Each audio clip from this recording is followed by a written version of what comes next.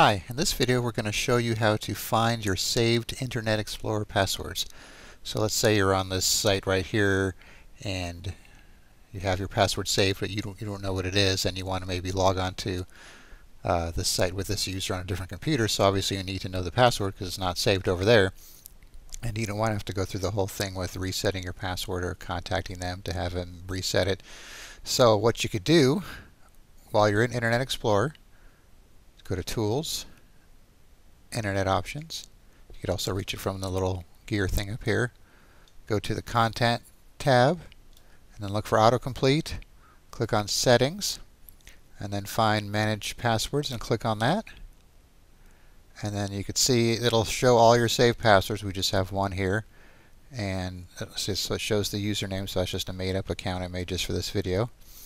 And then it has the saved password right here, but you can tell it's not visible until you click on Show Password. And then you need to put in your Windows password just to make sure that nobody else could get into it without knowing your Windows password. Let's do that. And so the password is my password, not very secure, but that's just for testing. So that's how you do it.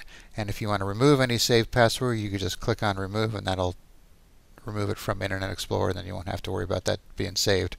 So keep in mind that you don't want to save passwords for banking sites and that kind of thing anyways, because you don't want people hacking your browser and getting in there and then getting into your banking sites.